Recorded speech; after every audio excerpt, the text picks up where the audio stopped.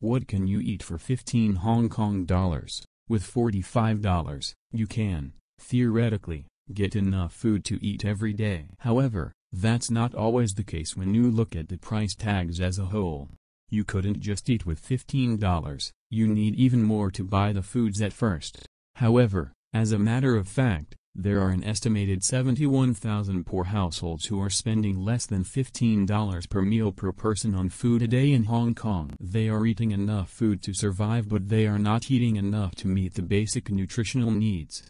The problem of starvation in Hong Kong is often underestimated or overlooked because only a very small proportion of Hong Kong people are being affected. Many Hong Kong people also do not understand the meaning of starvation well, and in fact people not eating enough to meet their basic food needs can be described as starving too.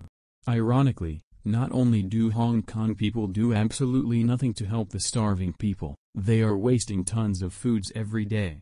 In fact, Hong Kong households waste approximately 3,600 tons of foods every day.